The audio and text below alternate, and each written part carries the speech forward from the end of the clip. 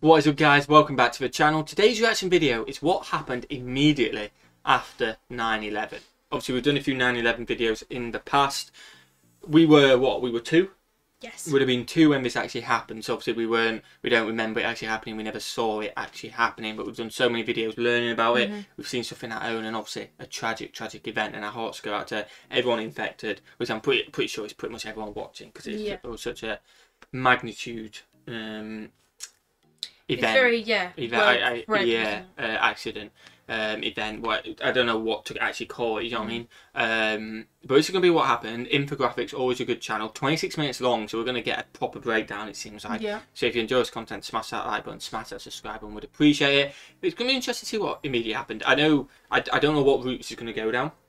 Maybe it's gonna go down going into the war after it. I don't know, but I'm guessing maybe like airport security suddenly what it is today. You know what I mean? Yeah, I'm thinking either that, or I'm thinking like as in the rebuild. Maybe the rebuild, yeah. Or the cleanup, or the search for people, or immediately after. I don't know if that means literally as soon as the plane struck, or if that means the days and weeks that came after.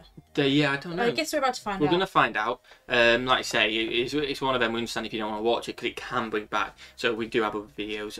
Or you can just enjoy life, be happy, be positive. But I think stuff like this is important to learn as well, isn't it? Definitely. So you ready to get into it? I am. Let's get into it. What happened immediately after 9/11? What we got? On September 11th, 2001, terrorists struck the United States and launched the world into a new era. The global war on terror. After decades of Cold War preparations, the US and its allies found themselves unprepared for this new asymmetric war, but they were very quick learners. First, though, the US had to deal with the literal wreckage from the attack. Both the Pentagon and the World Trade Center had suffered catastrophic damage, but the Pentagon was only partially destroyed. The World Trade Center would be a near total loss. Immediately upon realizing the homeland was under attack, the United States took the unprecedented steps of ordering all civilian aircraft in US airspace to land at the nearest available airport. Hundreds of aircraft from various nations were all forced to land or face the wrath of the US Air Force, which was not in the mood for discussion that day. Tens of thousands of travelers had their travel plans hopelessly disrupted as aircraft landed on the nearest available airfield as well, they didn't all across the US. They potentially wouldn't have known why. Yeah, they probably wouldn't have known why, but this is a perfect example of why you should never be annoyed if your plane's delayed. Sometimes things are bigger, and yeah, someone may be late to your plane, it delays it or something like that, but you have zero clue what's actually going on. Actually, do you know, there was an example when we were coming back from London from seeing your sister.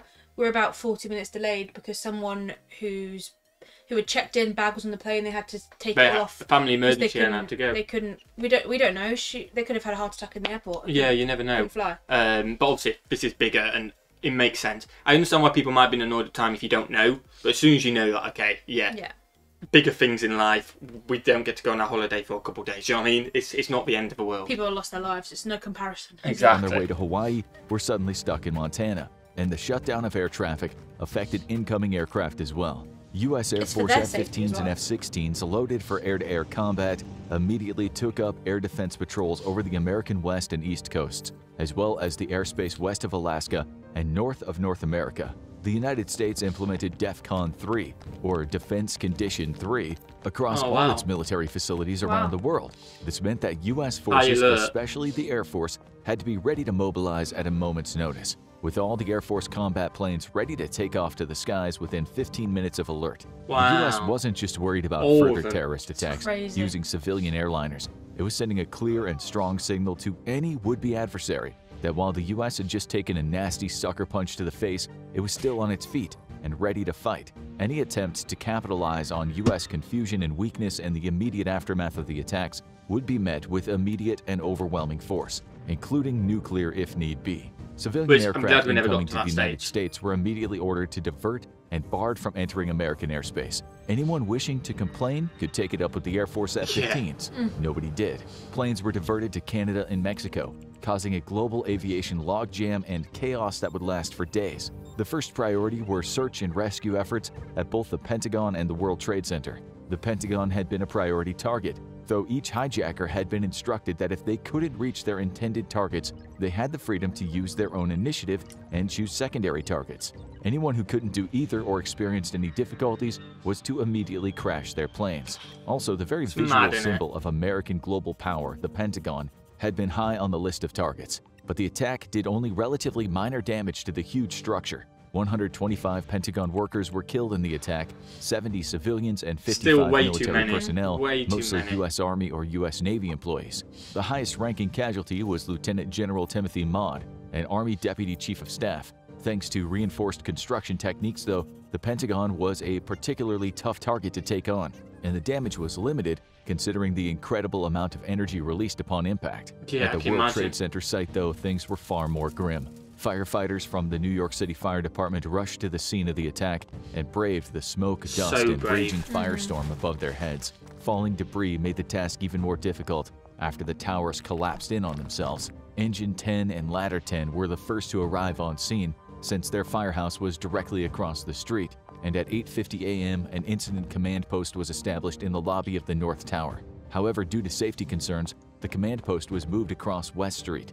This would end up saving the lives of many senior officials, though many more died as the North Tower lobby was still being used to coordinate rescue operations when the tower collapsed. Tragically, a repeater system meant to help with radio communications during an emergency had failed due to the attack, and the fire chiefs were unable to contact many of their men when the order to evacuate had been given.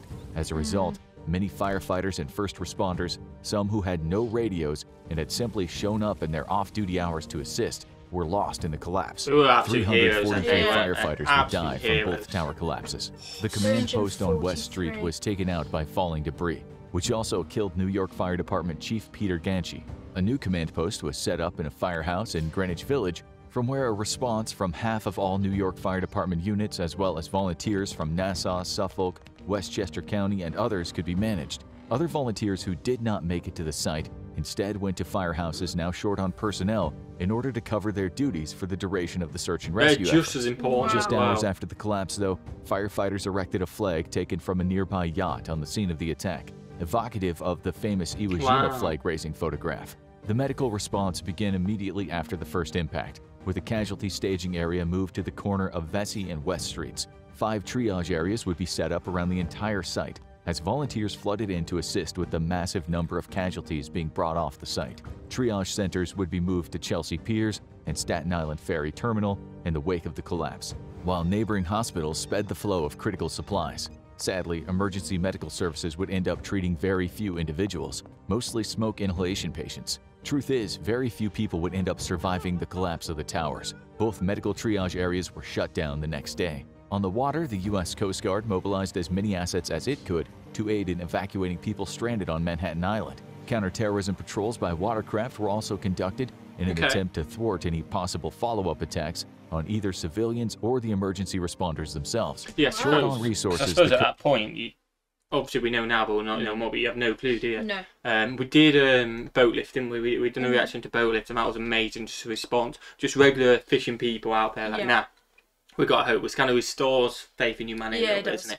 And it's one of them old sayings, isn't it? Like, I mean, everyone says America's so divided now with politics and stuff like that, which we don't get involved in. But the fact that when something like this happens, it's a shame it takes something like this to happen, but when it does, everyone just unites, and it's like, and it bonds everyone together, and everyone just helps everyone when they can, and there's no arguing. It's like, right, we've got something to do as a country, we do it, and I absolutely love that side of it, you know? Yeah, definitely. Coast Guard sent out a call for ships to assist with the evacuation of Manhattan Island, while other ships such as John J. Harvey were critical in firefighting efforts. With many water mains severed by the collapse, the John J. Harvey, a fireboat that had operated since 1930, would speed to the proximity of the site. Alongside 2 other FDNY fireboats, she pumped water to the site so that firefighters could fight the blaze amongst the wreckage for 80 hours until the water mains were repaired. In 8 hours following the attack, anywhere from 500,000 to 1 million people were evacuated from Manhattan. In effect, America's own Dunkirk, and considered to be the largest maritime evacuation in history. To assist with communications, amateur radio operators set up emergency networks or joined the hundreds of volunteers forming bucket brigades. With official emergency networks completely overwhelmed, their work was invaluable to New York authorities, and on December 12, 2002, the New Jersey legislature honored their work. Rescue efforts at the site, however, were not progressing well. Few had survived the collapse of the towers, and to get to them, the workers first had to dig through 2 feet of ash and soot. The heavy equipment had to be used to lift up massive blocks of concrete and random wreckage. Incredibly, the day after the attack, though, 11 people would be rescued, including 6 firefighters and 3 police officers. Wow. 2 police officers had survived for a full 24 hours, buried in 30 feet of rubble. But the discovery of survivors would not last long. Only 20 people would be pulled alive from the wreckage, with the last survivor being rescued 27 hours after the collapse of the North Tower. Some of the trapped were able to make cell calls to those above, but debris made it impossible to get to all of them in time. Hundreds of volunteers and officials poured over the scene, with approximately 400 rescue dogs, the largest deployment of dogs in U.S. history, but pretty soon only cadavers were being recovered. With the psychological impact of the rescue dogs so severe that rescue workers had to bury themselves and pretend to be rescued just to lift the animals' flagging spirits. Wow. Around New York City, thousands of volunteers began to show up over the next few days to assist in whatever capacity they could. The city would register these individuals and shuttle them into Lower Manhattan, which had been closed off to everyone but rescue and recovery workers. All over New York, construction projects came to a dead stop as workers walked off the job and headed to the site of the attack. By the end of week 1, over 1,000 iron workers alone arrived at the site, with thousands of other specialists from the US, Canada, Mexico, and other nations.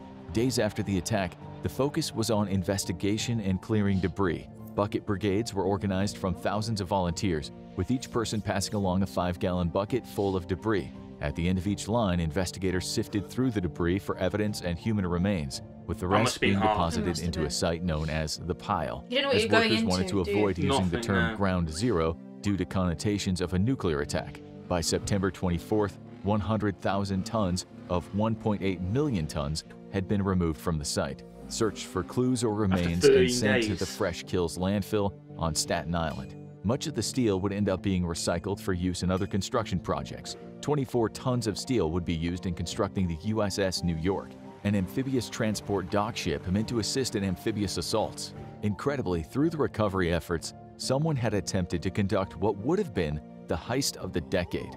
Just days after the collapse, rescue workers discovered scorch marks on a basement doorway underneath 4 WTC.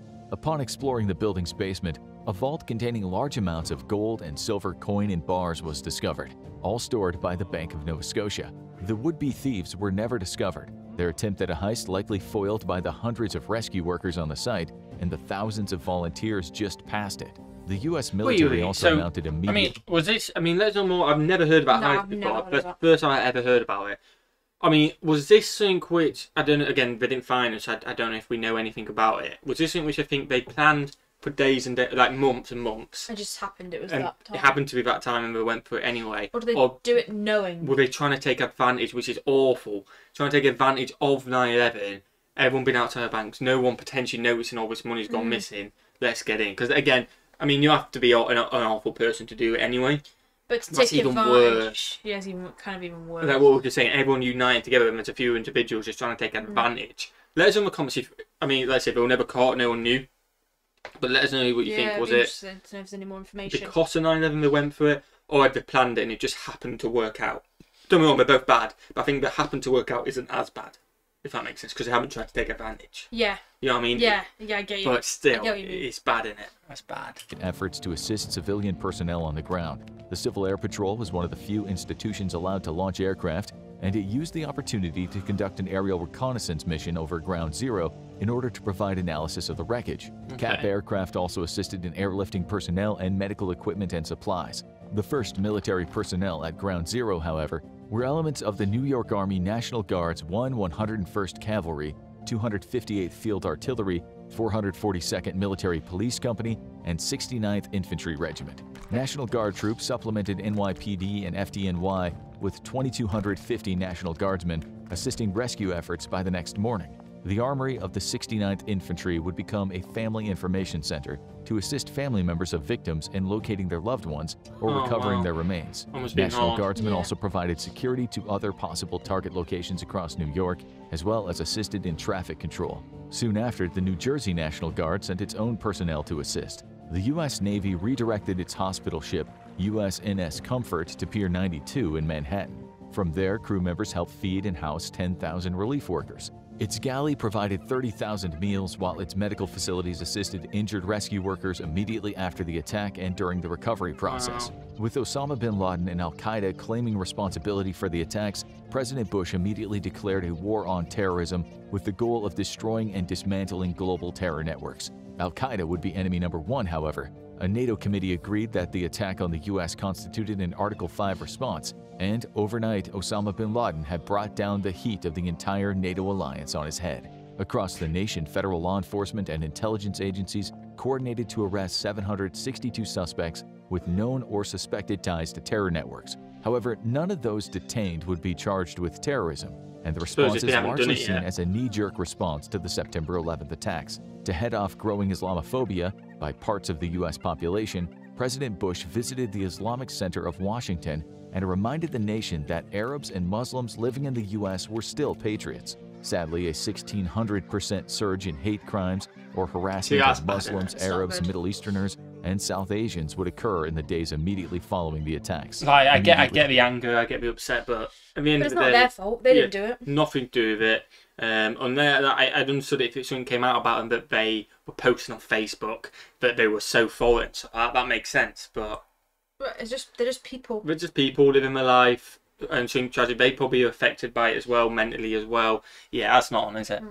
After the attacks, President Bush took legislative action to shut down the financial assets of known terrorists and their financial networks. This froze billions of dollars of assets and would be the first shot of the global war on terror. On September 18th, a joint resolution from Congress gives President Bush the authority to use all necessary and appropriate force against the planners and instigators of the September 11th attacks. 2 days later, the president announces the start of the global war on terror. Osama bin Laden has horrendously misjudged America's response to the September 11th attacks. He believed that the U.S. would respond in one of two ways: a general pullout of the Middle East or a round of cruise missile strikes against training facilities. Having weathered a storm of missiles before that did little to nothing, bin Laden believed al-Qaeda had won the day. Immediately after the 9/11 attacks, President George Bush signs into law a joint resolution by the American Congress authorizing the president to use all reasonable force required to bring to justice or eliminate the individuals responsible for carrying out the September 11th attacks.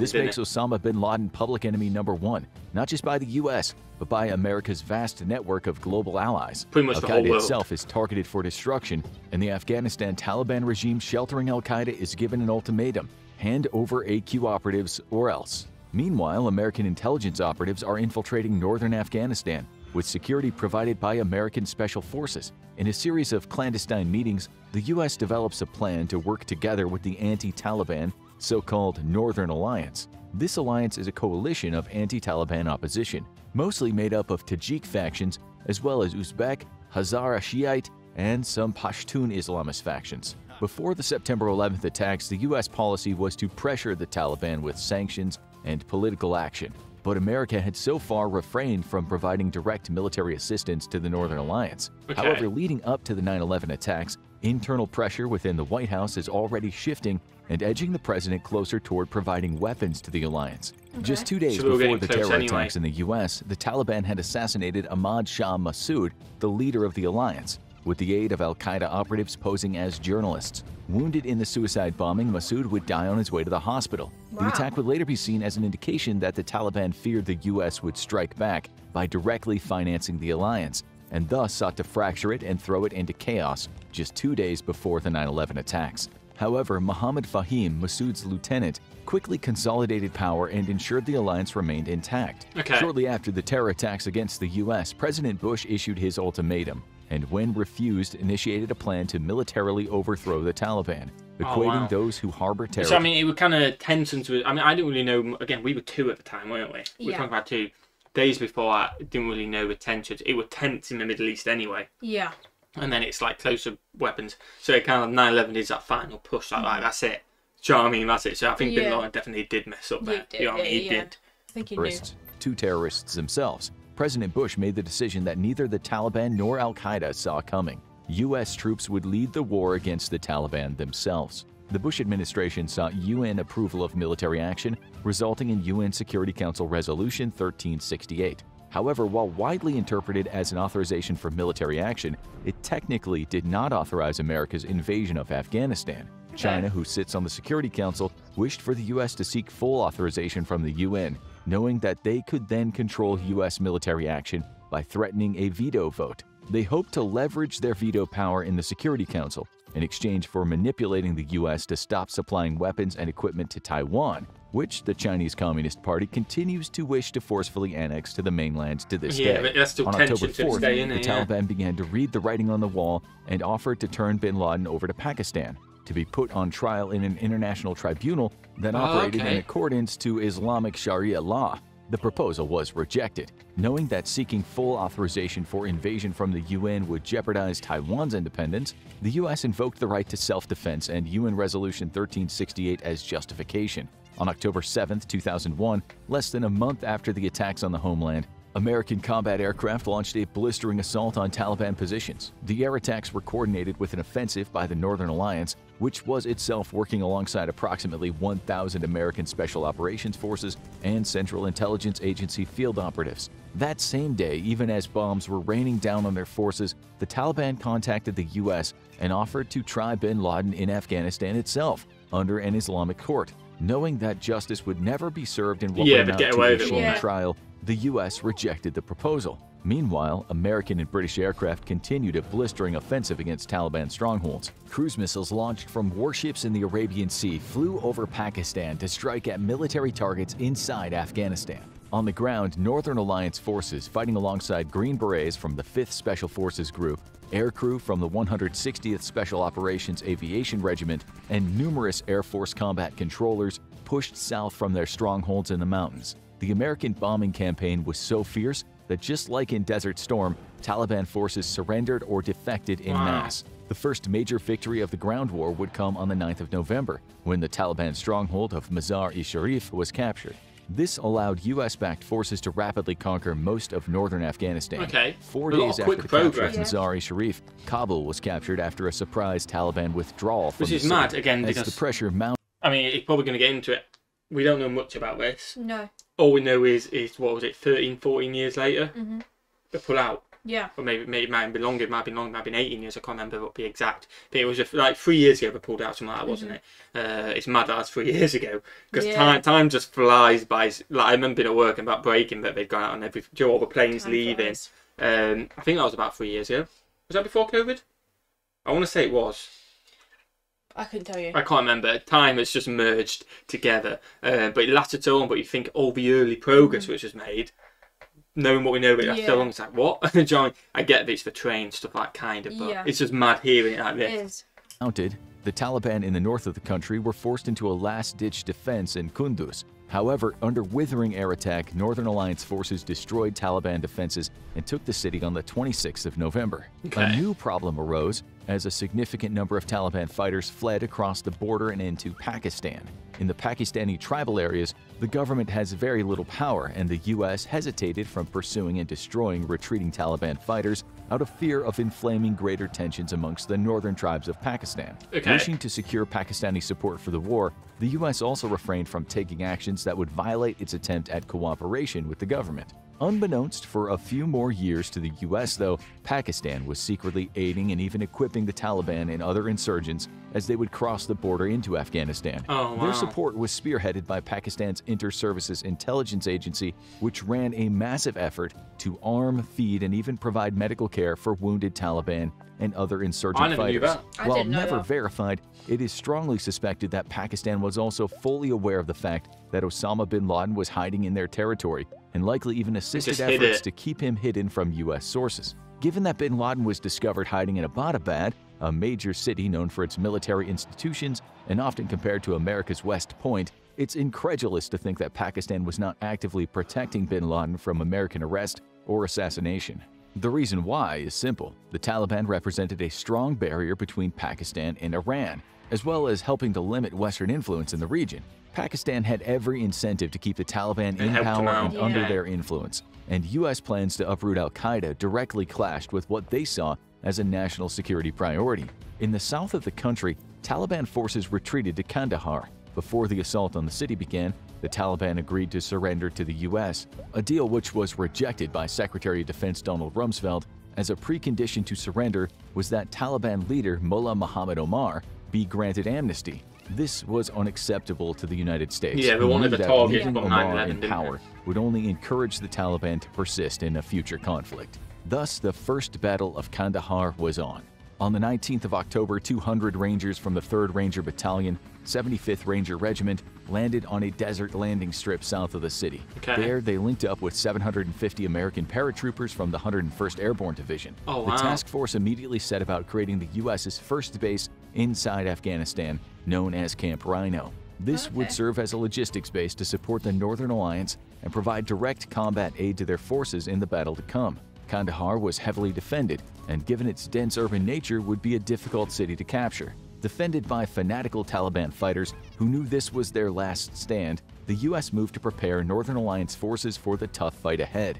On the 18th of November, militia commander Gul Agha Sherzai was contacted by American Special Forces. Under his command, Sherzai had about 800 fighters, but they were severely under-equipped for the task at hand. With Uncle Sam bringing lots of spare toys, Sherzai's militia was soon reinforced with weapons, ammunition, and vehicles. On the 22nd of November, a force of 100 vehicles advanced on Kandahar through the desert. Sherzai attempted to bypass Taliban strongholds ringing the city, but was forced to stop at the Taliban-held town of Taktipur. There he attempted to negotiate a surrender of the outnumbered and outgunned Taliban fighters, but instead was ambushed. American air power held in reserve to directly support Sherzai was immediately called, devastating the Taliban ambush. Their forces were put into a full retreat, vacating the city. Meanwhile, the 15th Marine... plan always surrenders and negotiations. Then the ambush is like the trust is gone. Do you know what I mean? The next time they do, you're not going to believe them. Yeah, it's maddening, isn't it? It's crazy. Because like I say, we know bits about it, but I don't know much because this is... And also the timeline. Oh, yeah, the timeline. This is all happening literally when we're two. It's mad, isn't it? Yeah. Respect for the military. The guys who've gone over there, one, they don't know if they're going to survive or not because it's dangerous. Two, they've gone to a country in the Middle East to fight away from their families, and it's just respect. It's like up there, just so, like say, for protection of their own country. This is mad and so good. The expeditionary unit arrived at Fob Rhino on November 25th, relieving the 101st Airborne. The 101st was immediately tasked to strike at Taliban positions outside of the city, and 2 days later, the 15th MEU joined the fight, supported by a unit of Australian Special Air Service operators. Hamid Karzai, leading the Eastern Alliance, had spent several weeks recruiting after the Battle of Tarin Kowt on November 14th. With about 800 men, Karzai led an attack on Kandahar from the north. On the 30th of November, Karzai's forces took the town of Ptah without a fight, but when they attempted to take the bridge at Said Kaleh, met with stiff resistance. The United States aided Karzai's forces with 2 days of heavy airstrikes using precision munitions that left the bridge intact. On the 4th of December, overwhelmed by American air power, Karzai's forces managed to secure the bridge by setting up a beachhead on the other side. Unfortunately, the next day, a stray American bomb would land on a U.S. position, killing 3 Special Forces soldiers and wounding Karzai. So dangerous. However, Karzai's forces remained cohesive, even with their leader wounded, and began negotiations with the Taliban for surrender of Kandahar. Meanwhile, Sherzai's forces initiated an assault on Kandahar's airport, but they were surprised to discover little resistance from the Taliban. Unbeknownst to Sherzai, the Taliban had surrendered the city to Karzai, but it was Sherzai at the head of his militia who entered the city and was declared governor of the city. Karzai, meanwhile, did not object as he'd already been declared chairman of the Afghan interim administration, which would work to establish a new democratic government after the fall of the Taliban. By the 9th of December, Kandahar had been fully secured. A group of al-Qaeda troops under the command of Saif al-Adel managed to escape into Pakistan. Al-Adel remains on the FBI's top 10 most wanted terrorists to this day and is believed to be hiding out in Iran. Wow, I don't know when this video was done, but let us know, is that still to this day now? Look, that's a long time in it, which is mad. The United States and its allies launched a massive attack against al-Qaeda forces in the cave complex of Tora Bora. On December 3rd, 20 CIA National Clandestine Services Special Activities Division operatives, alongside members from the 5th Special Forces Group, were inserted via helicopter into Jalalabad. Codenamed Jawbreaker, the tank force coordinated with the Northern Alliance fighters as they began an assault on the plains leading up to the cave complexes. How do you take over a cave complex? For 72 hours, Jawbreaker called in a series of non-stop airstrikes on enemy positions, forcing them to retreat into more entrenched positions further up the mountains. 1 week later, 70 special operators from the U.S. Army's Delta Force A Squadron and Air Force Special Tactics Squadron joined Jawbreaker via vehicle. They would lead the ground operation against the al-Qaeda positions. For their part, al-Qaeda fighters would light fires at night for warmth and to cook, which allowed U.S. aircraft to launch precision strikes against them. With the aid of U.S., German, and British Special Forces, Northern Alliance fighters made progress into the cave complexes. Al-Qaeda forces contacted a local Afghan commander and negotiated a truce. However, the time requested to surrender their weapons was believed to actually be used to buy time to allow senior al-Qaeda officials to escape. On the 12th of December, fighting resumed as a rear guard attempted to buy time for al-Qaeda's main forces to escape into Pakistan. Alliance forces, along with U.S. Special Forces and heavy air support, assaulted heavily fortified al-Qaeda positions in caves and bunkers, leading the attack against the complex of Tora Bora itself, where 13 British Special Forces operators alongside German and American operators. I mean, again, the British made it in there as well, but it must have been so hard. You've got a cave complex, which they know probably off the back of their hand, fortified, can't see that much. It must have been incredibly hard. Like, it's like going into unknown, isn't it? Going into the unknown blind, and you've got no advantage. Yeah, there's no... Yeah. So hard and scary. These forces helped secure the flanks of the Alliance assault against al-Qaeda ambush and were critical in success of the operation. Intent on the complete destruction of al-Qaeda forces, the U.S. continued a heavy bombing campaign against the cave complexes. A force of 2,000 local militias organized and paid for by U.S. Special Forces and CIA operatives massed for an attack against the complex. By December 17th, al-Qaeda's last stronghold was destroyed, and U.S. Special Forces immediately launched a search for Osama bin Laden. Bin Laden, however, had managed to successfully escape into Pakistan.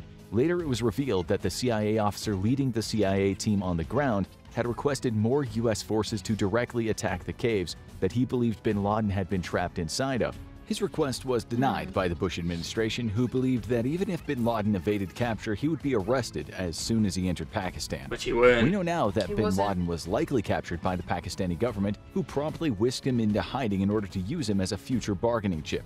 Had the request for additional forces been approved, the war on terror could have ended a decade earlier than it did. After the taking of Kandahar and the destruction of al-Qaeda's stronghold in Tora Bora, surviving Taliban and al-Qaeda forces either went to ground or escaped in Pakistan. From the safety of Pakistan's federally administered tribal areas, an insurgency blossomed, which allowed the Taliban to launch repeated assaults against the democratic government, taking root in Afghanistan. Without permission from Pakistan to send troops to root out the cancer growing in its tribal areas, the U.S. was forced to rely on drones to surveil the target leadership. These drone strikes drew global condemnation, thanks in no part to the fact that Pakistan's ISI itself fanned the flames of outrage in order to limit U.S. influence. The truth is that casualties from the U.S. drone strikes were self-reported by forces operating in the tribal areas, which did not allow Pakistani government investigators to enter. Thus, casualty figures were never truly verified by anyone other than the very insurgents and terrorists that the U.S. was targeting. The fact that these individuals don't wear military uniforms allowed them to claim that all the victims, or at least most, were innocent civilians. Al-Qaeda, however, would be destroyed as a global terror organization, while the Taliban would bide its time until 2021, when they exploited a U.S. pullout of the nation to topple the weak democratic government. Now check out how SEAL Team took down Osama bin Laden minute by minute. Wow, let us know if you want to check out that out. But like again, I didn't know they were using him as a bargaining chip. I just assumed Pakistan didn't know. I didn't know the history. No, I didn't know. I kind of forgot we were doing a 9/11 reaction at that point because we went onto a war. Yeah, I learned a lot of stuff I did not know about. Learned a lot. Obviously, again, a tragic incident. I don't really know what to call it. It's not an accident. It's not an accident. I don't want to call it an event. Events are positive. Yeah, so incident. And like I say, if anyone's affected, we hope you're okay. That's why it lasted so long. Like I say, at the start, we made so much progress, but kind of because they all escaped to Pakistan, built it back up, and then they could do the attacks. And then obviously they took advantage in 2021, which you don't hear anything about really nowadays, do you? Really. Which is quite interesting. But maybe I don't hear about it because I don't look into it. Yeah, maybe. I just haven't looked into it. But if you enjoyed that, smash that button, smash the subscribe button, a hard one. Hope you're enjoying the videos because we're all away at the moment. And Millie is super pregnant, so doing like a long one like this must be super hard on you. So I imagine you potentially are quite tired now. Ready for some food. Ready for some food. But we want to get content for you guys while we're away. And I think these reactions are super important. One, for remembering, learning it, and us just to learn. Because like I say, at the time we were 2, didn't have a timeline. The only things we get is like in 2021 when it kicks up again, you learn a bit more from the news. It's like the history of the timeline, but you actually see properly from videos like this. Smash the like button, guys. Smash the subscribe button. We hope you all having a fantastic day. And what should we do? Have a fantastic day. Oh, yeah, you say that line, don't you? Peace.